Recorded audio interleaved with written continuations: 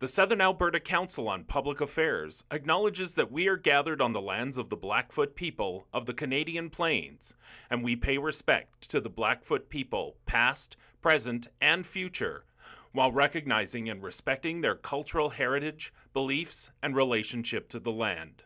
We offer respect to the Métis and all who have lived on this land and made Lethbridge their home. So our speaker today is Tom Moffat, speaking on battery-operated cars. Tom is a retired information technology manager where he spent lots of time investigating new technologies. Prior to landing in the computer field, he worked in a large variety of industries, including oil and gas, mining, and tax assessing for Revenue Canada. We won't hold him against that.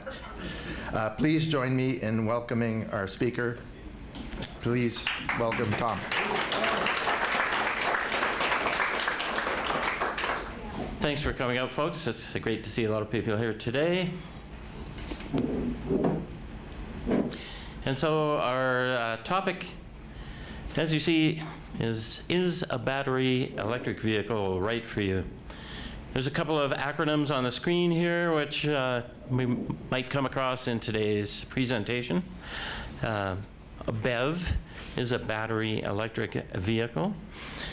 A PHEV is a plug-in hybrid electric vehicle. ICE refers to an internal combustion engine. So if you hear an electric car owner complaining someone has iced their car, it means they've parked their gasoline car in the space reserved for electric charging. So we're privileged to be witnessing the birth of a whole new transportation paradigm. Something like this hasn't happened since automobiles took over from the horse and buggy more than a century ago. I missed that one, but I'm excited to be part of the current transformation.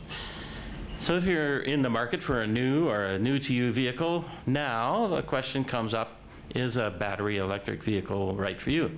And we'll be talking about full electric vehicles today, not hybrids.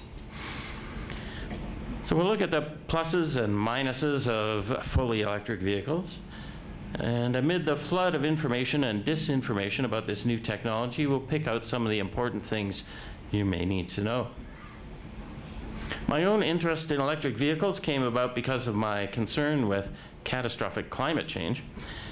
So I became an early adopter, and I've been driving electric vehicles for 14 years. 10 years with hybrids, and the last 4 in a Ford Mustang Mach-E, which is a fully electric vehicle. I research a lot of battery electric vehicle technology for my own interest, and I enjoy sharing what I've learned.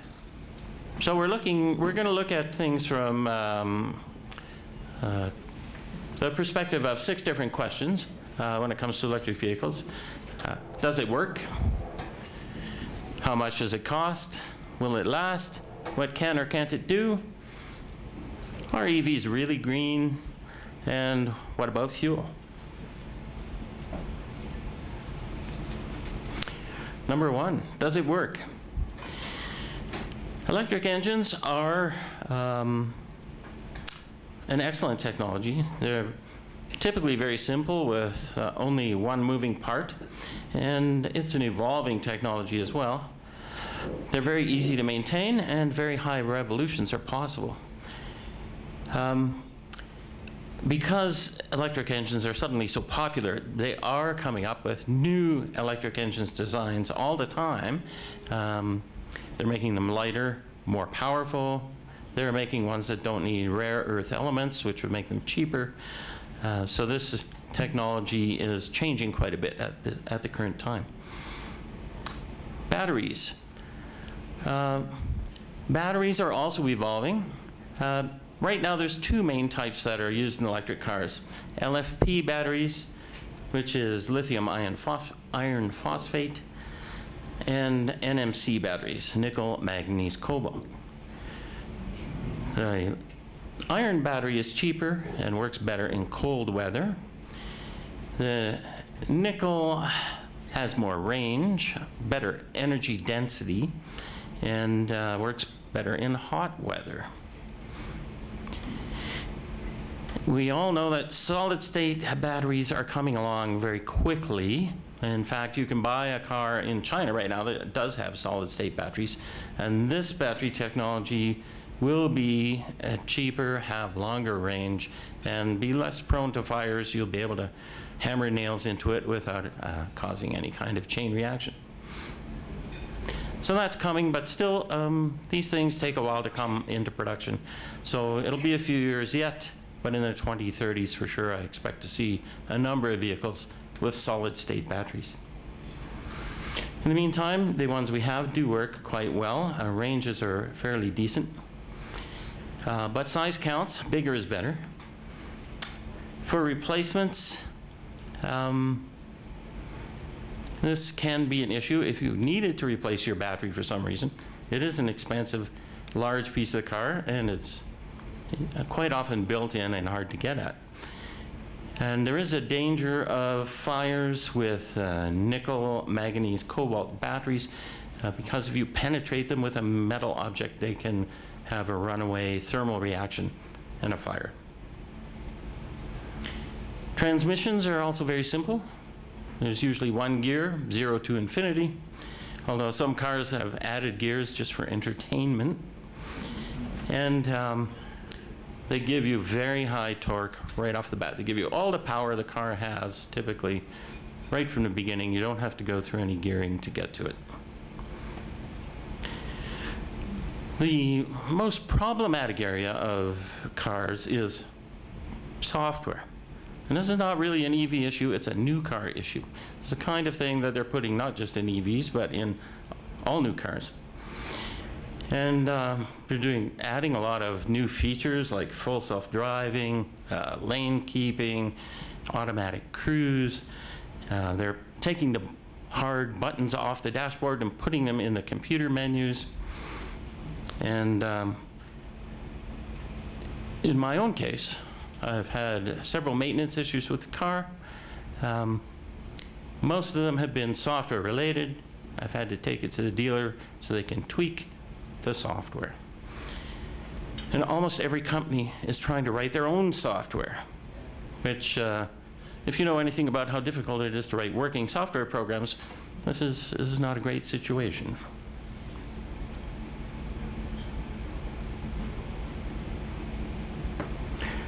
How much does it cost? Yes, EVs do cost more to purchase up front, and one of the main reasons is the battery. It's an extra piece of the car. It is quite expensive. But studies show that a lower cost of ownership compared to an equivalent ICE vehicle can happen in as little as 5 years. Lots of studies have shown time ranges for this kind of equivalency in 5 to 10 years. So if you're keeping the car for 10 years, you will have a lower total cost of ownership than if you had purchased the equivalent gas vehicle. And as a bonus, you have low maintenance costs. Tire replacement, it can be an issue for some people. It depends a lot on driving style.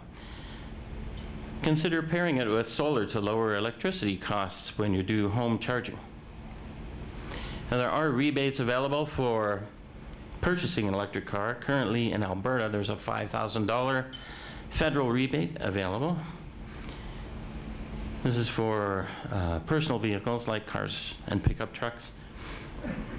If you're looking at a larger vehicle, say you're a business that wants a delivery van, there is a $200,000 federal grant available for that.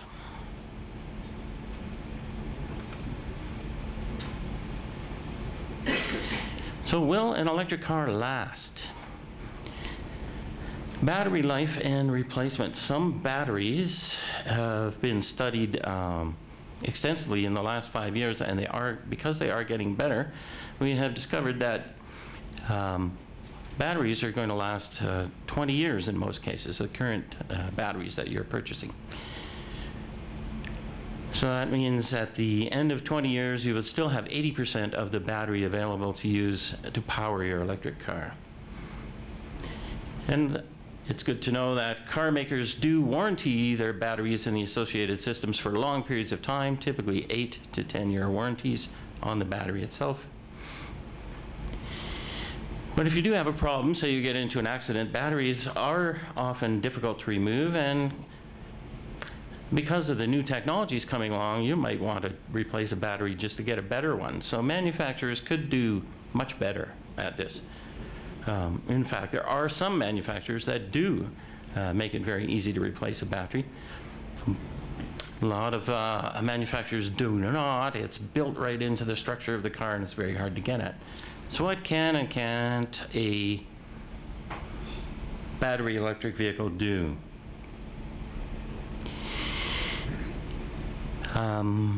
Let's talk about range. Now, many vehicles now offer 300 miles of range as the typical average type of range when you purchase a new EV. So that works out to 480 kilometers. The higher range vehicles are often more expensive. You could get up to 500 miles of range, but you're going to pay more money. My own vehicle, the Mustang Mach-E, has a range of 270 miles or 425 kilometers. This is under ideal conditions.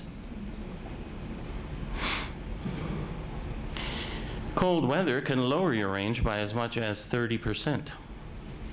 And for this reason, I would recommend that you get a vehicle with a heat pump. In my case, the Hannah's ready to help you get the video.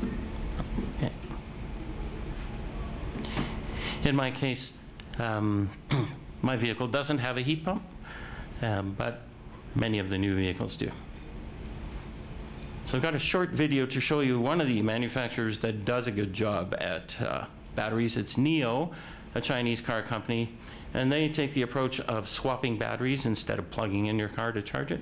So you just pull into a swap station, takes 2 or 3 minutes, you get a new battery, you drive away. The NIO will back itself in. There's a button in the car you just have to push, so you don't have to worry about backing it into the swap station. Typically the batteries are on the bottom like a skateboard in most electric vehicles.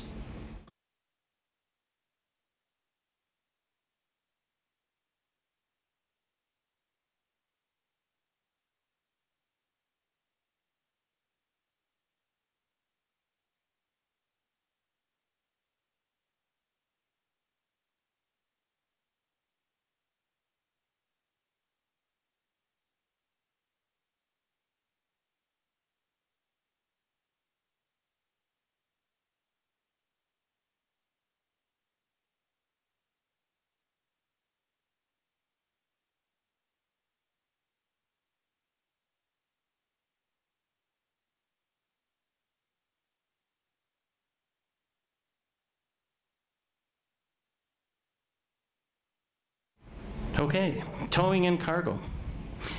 Towing a load will kill your range, so EVs are not a good option for drivers that need to tow heavy items or haul large cargo loads.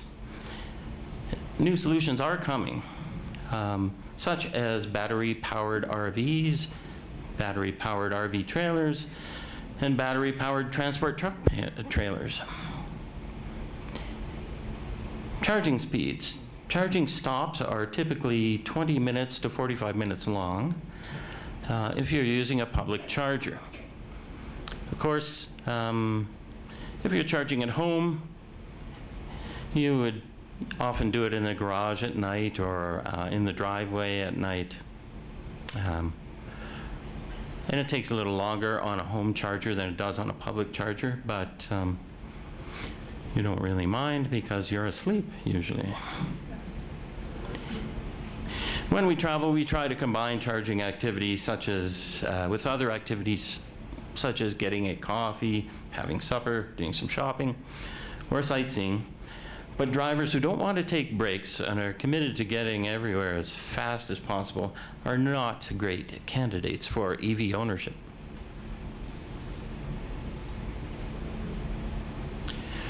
Are EVs really green? The short answer, yes they are.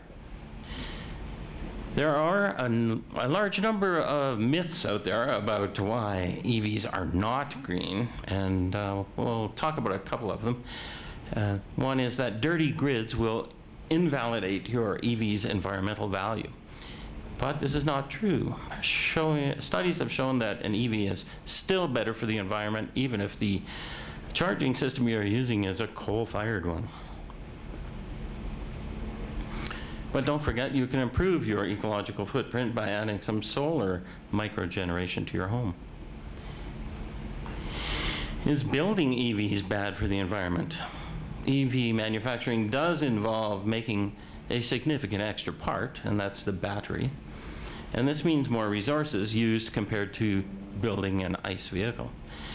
However, operating a comparable gas car for a year would negate or would match the amount of environmental distress caused by the extra manufacturing burden.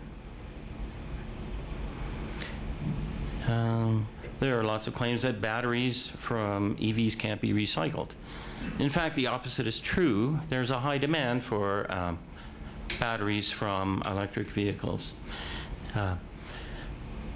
Unfortunately, they won't be able to meet that demand very well because the batteries are predicted to last the life of the car. But even then, they can have other uses. If a battery is too weak to be very useful for charging your electric car anymore, you can still use it in a battery storage system, for example. And at the end of their lifespan, people do want them to take them apart and reuse the materials in them.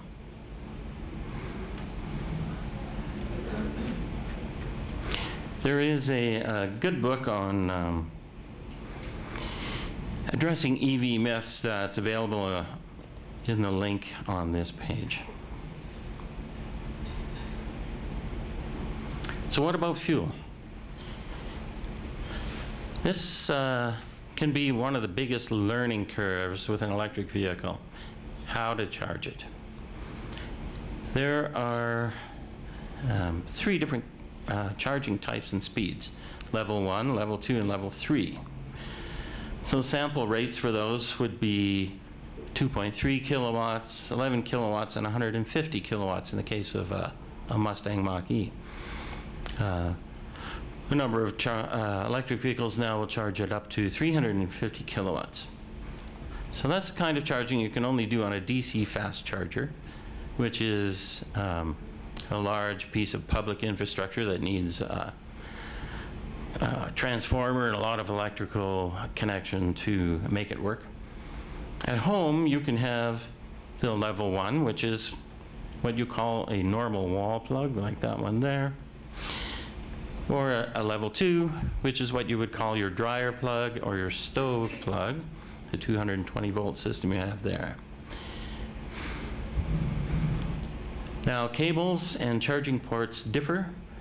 Sometimes you need adapters to make things work. For example, there's the Tesla charging port, called a NACS, versus non-Tesla charging ports, usually CCS. So the big question EV owners ask is, can we get some standardization? Because every public charging network is different. They have different speeds, different access methods, different payment methods, and proprietary software. They have to make their software work with 25 different car companies' software. So software communication failures are common. And there's a big learning curve to figure out how to use all the different charging networks if you're going on a road trip. Home is the best charging location. I typically plug in my car once or twice a week for 4 to 6 hours. Many remote locations still have no public charging. And so this is an issue if you're traveling to those remote places on a regular basis. An EV may not be right for you. You can use the PlugShare app to see charger locations. This is a picture from the PlugShare app, which I took in May. And it'd be good to point out a couple of things here.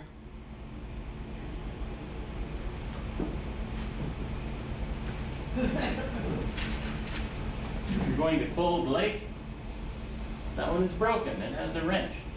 So your trip to Cold Lake today is off. You'll see that the charging is great in southern Alberta and British Columbia.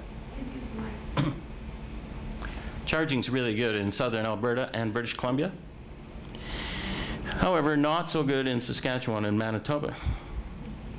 If you work in Thompson, Manitoba, well, there is no charging, so an EV is not for you.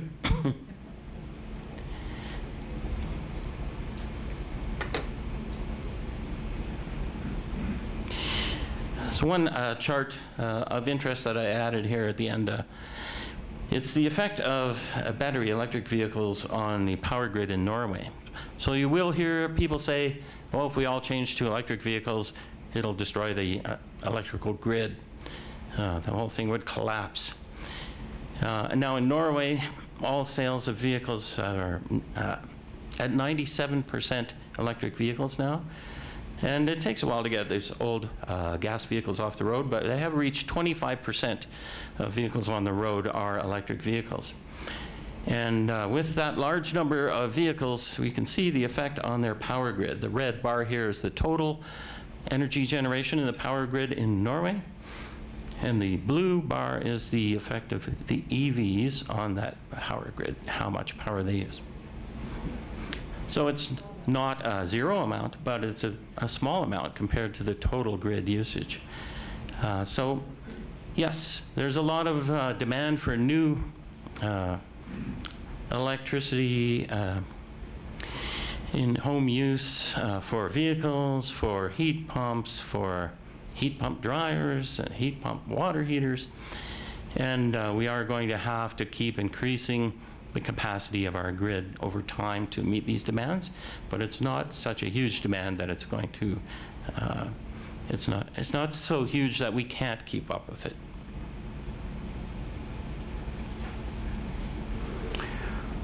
So in summary, does it work? Yes, and it's fun. But did I mention the learning curve? Cost. More upfront, less over time. Will it last? Yes. What can and can't it do? It's good for commuting and traveling. Not good if you're into towing or you need to visit remote areas where the infrastructure is not in place yet. Is it green? Yes. And what about fuel? Home fueling is best. Travel needs planning.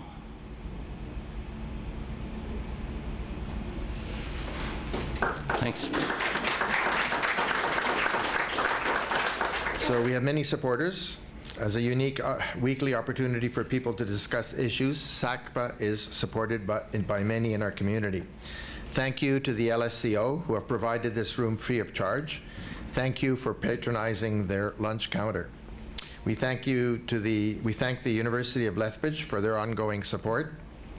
We thank the Lethbridge Herald and other media for their coverage and support. And we thank Roger TV for recording our sessions, which are available on TV, SACPA.ca, archives, and on YouTube. So I see we have questioners here. We ask the questioners to come line up here, keep their questions short and to the point. And we'll have Bev, the first question. I thought it was appropriate as Bev Muendel-Atherstone that I be the first questioner, since my name means battery electric vehicle. So we got our Bolt EV, Chevy Bolt, 3.5 years ago. We're happy as clams. We also have 24 batteries, photovoltaic batteries in our backyard, cells, so we charge maybe once or twice a month. We use the Bolt mainly for commuting right around town. But I have to say that in regard to the remote areas, there is one fabulous feature that you can use when you're off in the wilds, when you're staying at a motel or something. You can get a plug that'll go into a regular outlet, 110, and it'll still charge your vehicle. So we've got one of these plugs in our car that has, it's an adapter. It'll take forever, but it will get you to your next stop. One thing that I found that is just wonderful for sort of, you know, I should have been a car racer, but I'm sort of frustrated. So still, when I'm sitting beside a great big gas guzzling truck, and they're just revving up their motor, and I'm in my tiny little Chevy Bolt, and they're ready to race down the pathways to get up to 50 kilometers an hour, and I turn on my little Bolt, and you know, as Tom said, you can go in no time from 0 to 1,000. So I go in no time from 0 to 50, and I leave that gas guzzling truck in the dust. So that's very, very fun. My question is, why do you think we don't have solar panels on electric vehicles?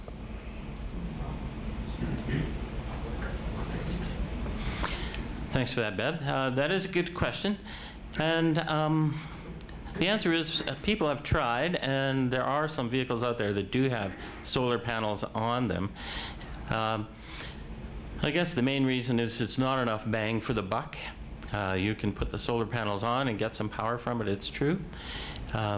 But you're looking at added cost to do that, and the amount of power you get is not as significant as you might want to enjoy after you've paid that extra money for the solar panels.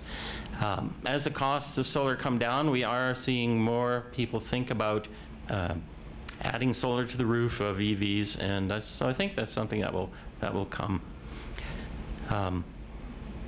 With regards to the plugging into the normal wall outlet,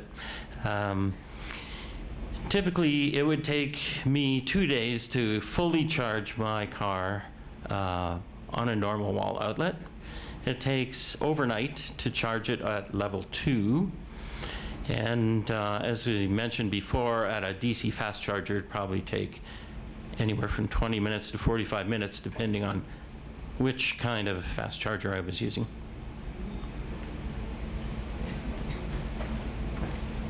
Hi, Tom. Henning Mundell here. And of course, we have the same Bolt. It's Bev's car. But Tom mentioned that quite a number of the BEVs, the battery electric vehicles, have sort of an additional gear.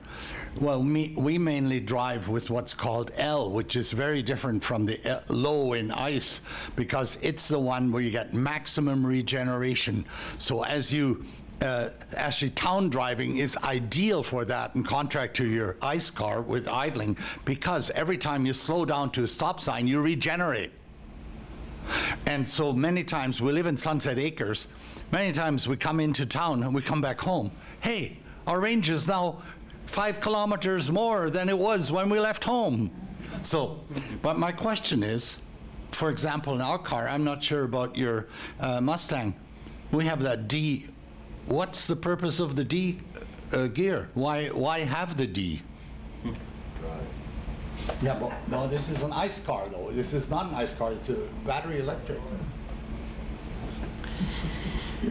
Yes, I'm not 100% familiar with the way the Bolt is set up, but a lot of electric vehicles have similar systems. So mine has different driving modes. There's an economy mode, which will give you the most savings driving around town, and it's probably all you need. And then a normal mode and a sport mode in the case of my vehicle. And on mine, you can adjust the regeneration. And a lot of electric vehicles actually have paddles on the steering wheel that will allow you to set the regeneration amount. So I typically drive mine with maximum regeneration, which is called one pedal driving. So as soon as I take my foot off the accelerator, it will come to a stop by itself. I don't have to touch the brake. So really, my brakes should last forever because I hardly ever use them, only in an emergency stop kind of situation. And what we're using to slow down the vehicle is the engine. And it works very well. I actually quite enjoy the one pedal, simplifying things so you don't have to use two different pedals to control it. And I find it easy to get used to the rate of regeneration, so you can predict how soon it will stop. But like I say, in some cars, it's actually adjustable with those paddles, so you can experiment with different rates. Maria Fitzpatrick, thanks very much, Tom, for your presentation. I learned quite a bit. So for me, the issue was always about if you have an electric car, the disposal of the battery was my concern in terms of the environment. However, I have heard, as you mentioned, that once the battery is no good in the car, there's still enough space in it, enough power in it, that you can actually store more power in it. So if you have solar panels, you could set up the old battery. What kind of storage would be available if you're using that battery as storage, and how easy is that to make it happen?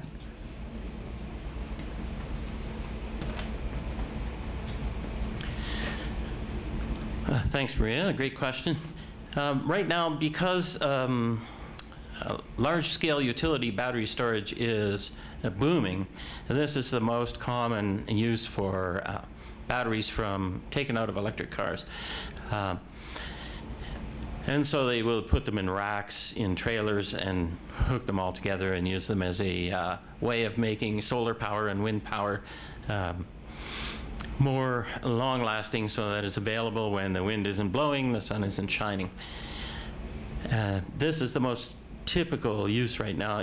I have seen some people are using them for home batteries, but this is not that common yet. And so around here it would be hard to access that kind of the knowledge and technology to set it up and use it in your own home. Redwood Materials is a company set up by one of the founders of Tesla, who saw the potential in recycling batteries and reusing batteries, and it's been quite a successful company since he set it up. And there really is a lot of competition for the batteries out of the electric cars. And matter of fact, Volkswagen changed their lease terms, saying that you can't have the car at the end of the lease. They want it back because they want the battery.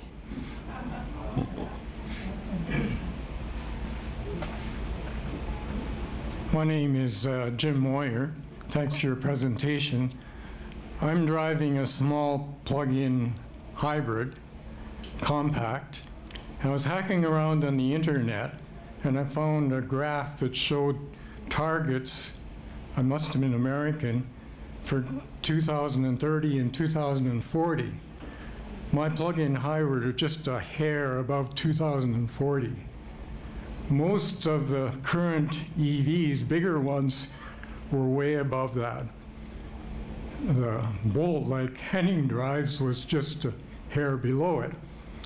But my question is, aren't too many of the EVs that are now available are too big, too heavy, too square to meet targets in the future?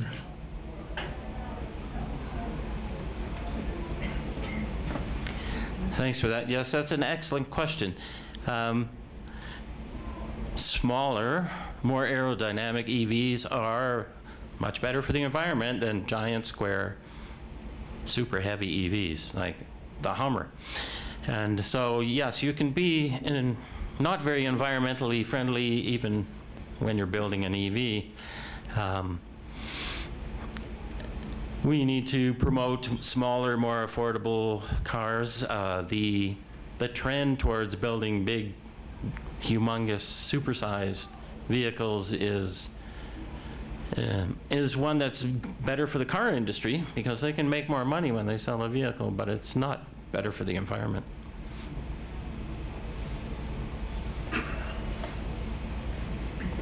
Okay, Ken Sears. Thanks for the talk, Tom. My question is, it's related to something, a related social thing that's happening, which is the right to repair. You twice referenced the fact that the battery and the engine, both in a lot of these vehicles, are more or less permanently installed, and it's going to take specialized technology, usually proprietary technology, to replace and repair that stuff. Is there anybody you know of that's beginning to look at creating vehicles that allow the owner to take out the battery? You can do it with a damn transistor radio. Why can't you do it with a car?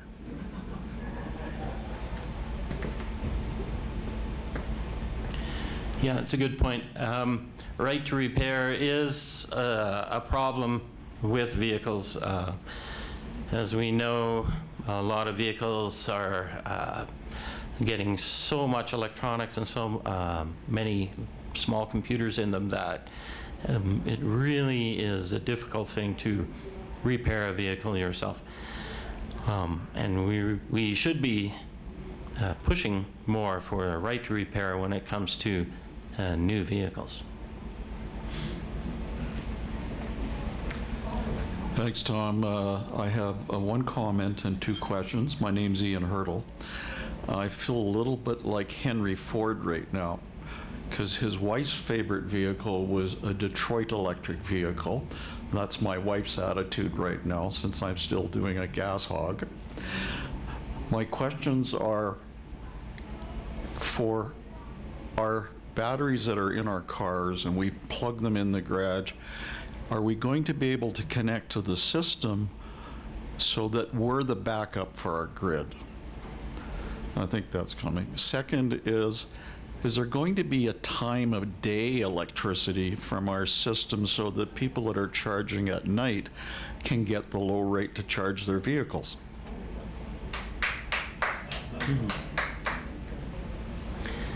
Thanks, Ian. Great questions. Yeah.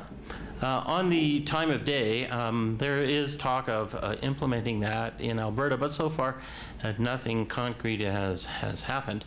But studies have shown that this is a good way to spread out your electrical use and encourage people to do their charging in the off hours. Right now, I would charge when the sun is shining, because I would be making my power from my solar panels, and I wouldn't do it at night, which is the off-peak. But if there was an incentive to do it at night, then I might consider that. Your first question? Is the vehicle's batteries being backup for our grid? Yes. And so there are virtual power grids being designed and used in various places, such as California.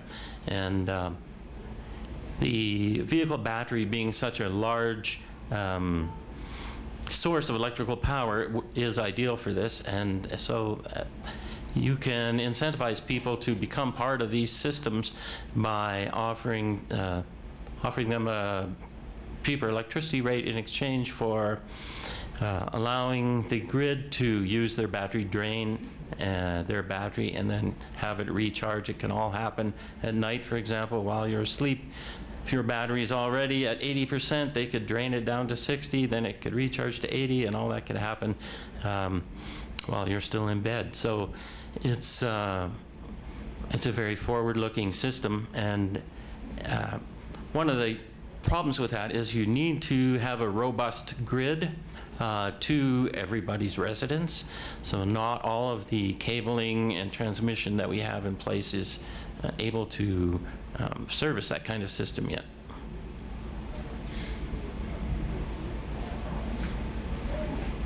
Thanks, Tom. My name's Jason Schreiner. My question was related to batteries being a store of energy for the public grid. Tom and I are back alley neighbors. Tom, you forgot to say one part in your presentation, just how cool your car looks. I get to see it park every day. It's wonderful. But yeah, in Wired magazine is a technology magazine that writes popular articles on the latest state of technology. Once a year, they publish a blue sky article where experts in various fields predict the future of the area of their their expertise in this year's EV article. They anticipated a world where every fixed structure, like a home or an office building, was a power generating, was a producer as well as a user, and then cars, electric vehicles would be part of that that public storage of energy, so that the draw would be coming when necessary. If you're not using it, it's going to be available for your neighbor who needs to dry their hair while you're at work, and vice versa. That it become, ideally in a future world, a publicly accessible storage of energy. So, yeah, thanks for touching base on that. Yeah.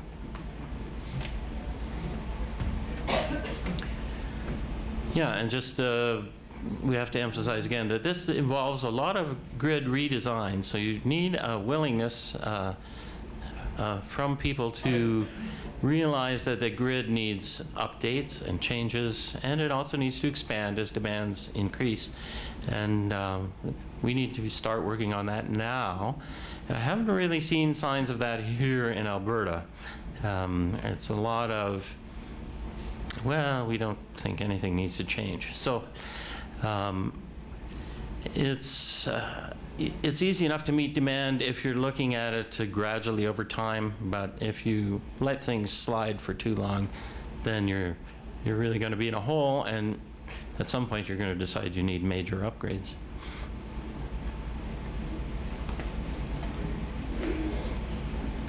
Good afternoon, Tom. My name is Stan Knowlton, and my question has to do with infrastructure.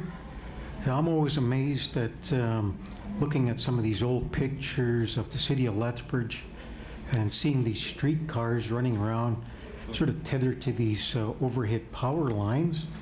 And now you can look around and you could see these electric buses driving around with the batteries on them. And I've always wondered why there was never infrastructure that was designed where that electric bus could also be tethered to some overline or even, in the ground type of power lines that could be recharged, as they're moving from one place to the other. Or, like myself, I'm always in the, the slow lane going between Lethbridge and Fort Macleod. It takes about 30 minutes. And if there was, instead of a slow lane, that you'd have a charging lane that would be able to, you'd pull in there, and by the time you reach your next point, your battery's fully charged to be able to take you down the road a little farther. So I couldn't find anything, that anybody was doing that yet, and I was just wondering if there is anything in the works for something like that.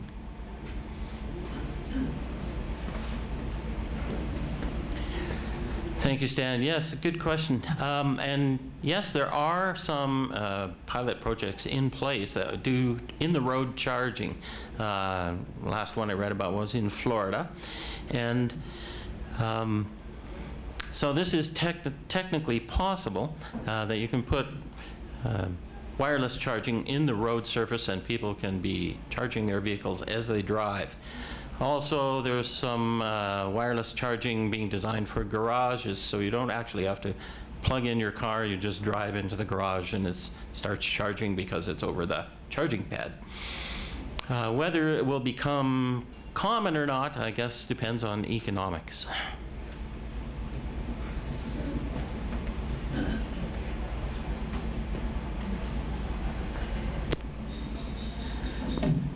Thank you for the presentation. My name is Patricia Boswell, and I need some clarification. Maybe I misheard what you were saying. I drive a little Honda Fit right now, gas run, fill it up every 6 weeks. It's a very efficient car, so I'm not looking at changing anyway. But what scared me was I thought I heard you say, when you had the map of all the stations where you can charge, that you couldn't just drive up to any electric station and fill up, because some of them were being controlled by one company and others by another. And I thought, how in the dickens would I know whether or not that one was going to be available to me? Am I right that you actually said that you can't fill up in every single one? You can, but it's not easy.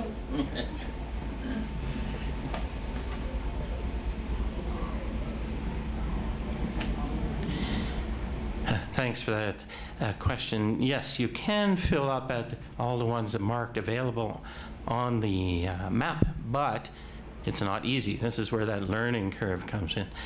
Unfortunately, I have 20-some different apps on my phone to access different charging networks. And I had to learn how to use them all. I had to set up memberships for them. I had to, in some cases, pre-deposit money into those apps so that I could pay via the app.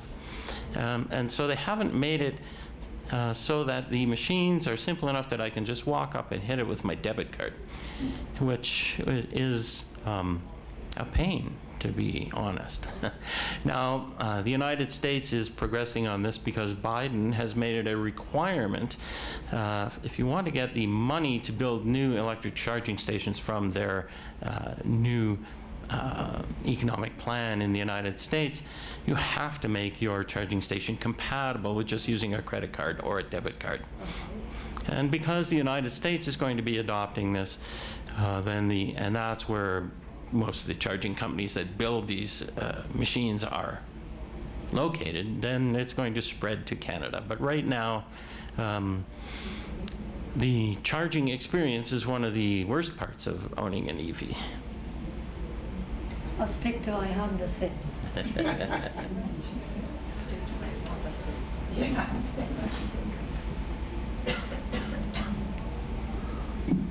Thank you very much, Tom, for coming to speak about my favorite vehicles. I have a plug-in hybrid and I love it. But my question relates to,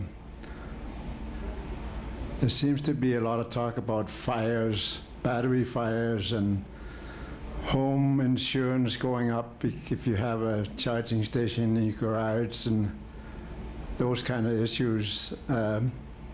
Which I think are probably overblown a bit, but you know, there's fires from gasoline too, and diesel. So I don't know whether fires from batteries are worse. But could you talk a little bit about insurance rates and those kind of issues?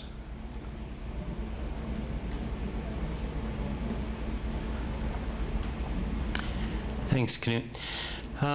Yeah, insurance can be an issue, and what we're seeing is that some of the insurance companies are unsure how to handle electric vehicles, and that results in them coming up with higher rates to insure an electric vehicle, to insure your home if that's where you're parking an electric vehicle. Also, if you have solar panels, to insure solar panels. This is probably something that will be not as much of a problem over time, but because things are relatively new and unknown, and they're not sure in a lot of cases about, oh, what's the repair cost of an electric vehicle, if we have to replace it or fix it. And you're right, the fire issue is overblown. The number of fires due to battery issues is quite small compared to the number of fires in gas cars. However, if you have a lithium battery, the fire is harder to put out. So fire departments do need to be aware of how to put out fires with lithium car batteries. So if they are the most common source of fires is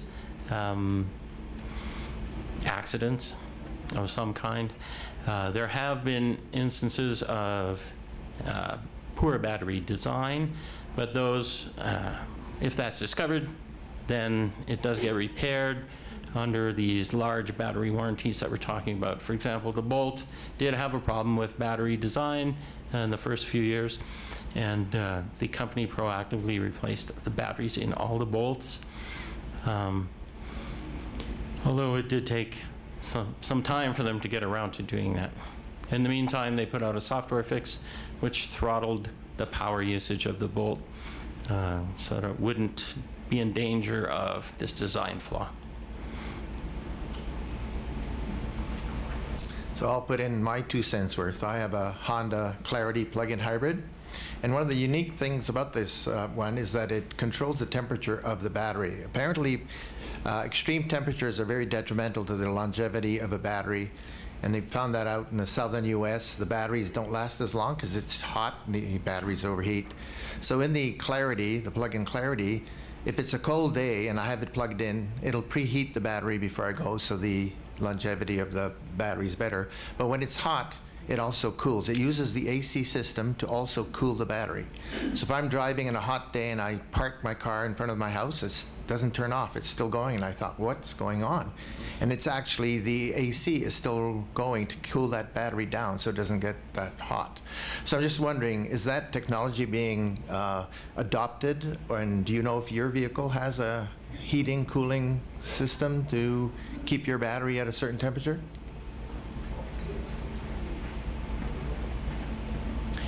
So one of the problems with the first year of the Mustang Mach-E is it didn't have these systems, but as you mentioned, people are adding these systems now to the newest electric vehicles. And it all has to do with battery longevity. If you want to keep your battery at a high operating level for a long time, then one of the things you have to do is control the temperature, especially when you're charging. You charge for long periods of time, the battery can heat up, so you want to have a system to keep it cool. It'll charge faster.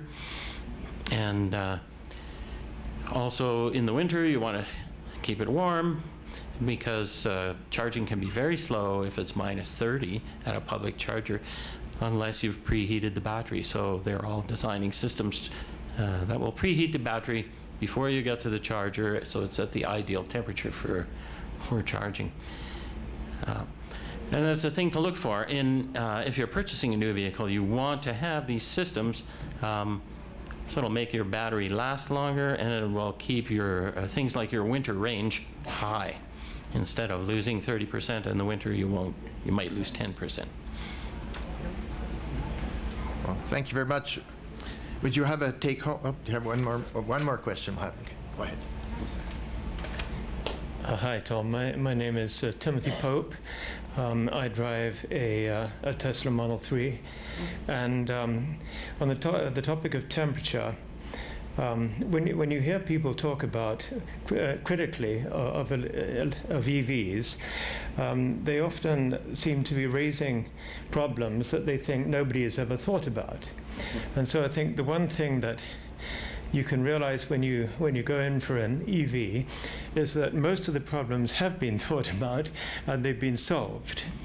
However, there is, you talked about the learning curve, and I'm finding that in the winter especially, there's definitely a learning curve. If you set out from Lethbridge, as we did 3 Christmases ago, to drive to the airport in Calgary, it was something like 10 degrees above when we left, and it was 10 degrees below when we got to Calgary. And so we were driving into this north wind, and we were a little bit late. And so I didn't have time to charge the car before I dropped it off at the uncovered out-of-door parking in Calgary. And so there was something like 20 kilometers of range left. And the car was going to sit there for 3 weeks while we were in England. And I was worried because I knew that even if you're not driving a car, a battery will gradually deplete, especially in cold weather. So anyway, we got on the plane, and about a week before we came back, I started to get messages from the car, emails and texts. It communicates with you either way, you know.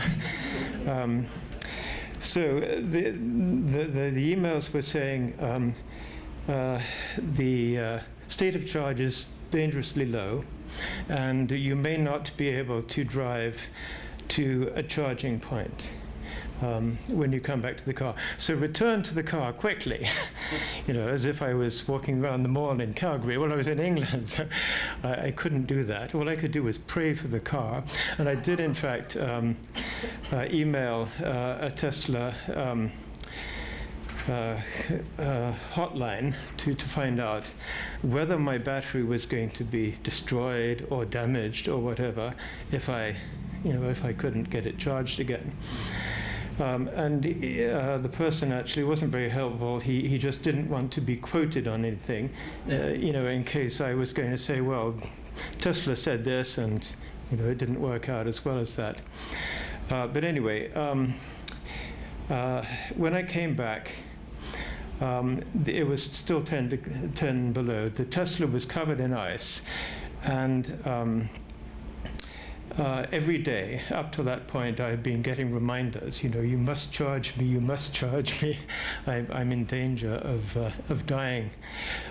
So the first test is when you get to the car. If you can open the door, then there is power in the car. So I tried the door handle and it opened. So that meant there was a little bit of electricity there. There was none left. I mean, the car was reporting 0 kilometers is range. So anyway, I got in. I obviously didn't want to turn on the heating, even though it was freezing cold. So I chipped away at the ice around the windshield and then thought, I wonder if I can back out. So I backed out, and yes, it worked. And I had 4 kilometers from Skyview parking to the chargers in North Calgary. And so I went along at 20 kilometers an hour, trying not to overpower the car. And it got me there. And I reached the charging stations, and there were 8 stations there. There was 1 free. And I backed into it, and it worked. I mean, it might, the charging point might not have worked, but it did. And so the moral of all this was that electric vehicles are built conservatively, and so if there is a wider margin for error than you might think. And so my experience over the 4 years that I've had this Tesla is that it will come through for you in the end. Although I wouldn't want to repeat the test that I gave it that time. Have you heard anything like that?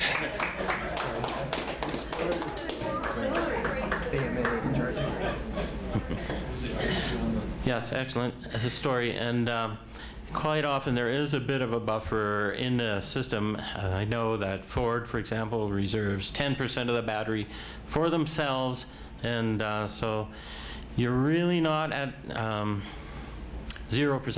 or 100% when it says you are. There is still a little bit there that you might be able to access. Yeah, I may add that AMA now has a charging system. If you can call them up, just like if your 12-volt battery's dead, they boost. They also can boost your electric vehicle now. I don't know if the service is available in Lethbridge, but it certainly is in Calgary and Edmonton. So anyway, do you have a take-home message for us before we end?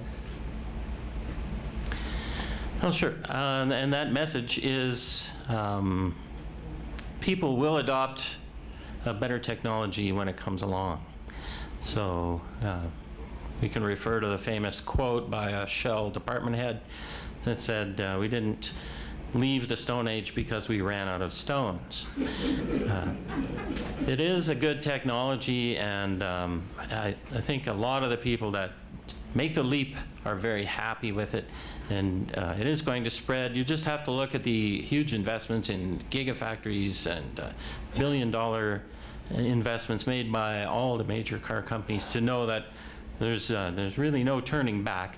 It is coming to be the dominant method of personal transportation, and yeah, it's just a matter of how long will that transition take. Well, thank you very much, Tom. So next week's speaker will be Jill Young, and she'll be speaking on the about the continued need for the YWCA. Thank you.